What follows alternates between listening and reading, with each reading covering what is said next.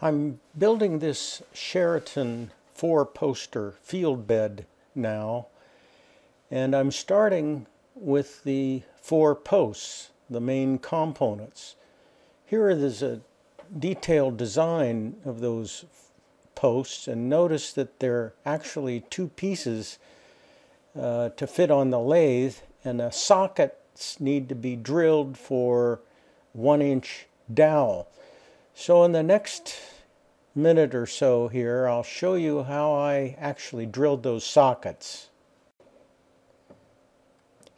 Here I am at the drill press. This is speeded up, and I'm clamping the blank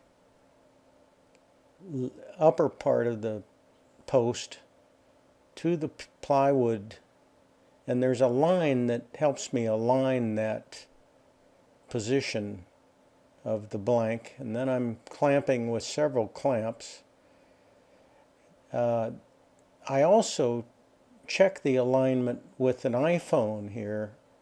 It gives me make sure that I'm aligned in all the directions here. And in the next minute or so, I'll show how that drilling works.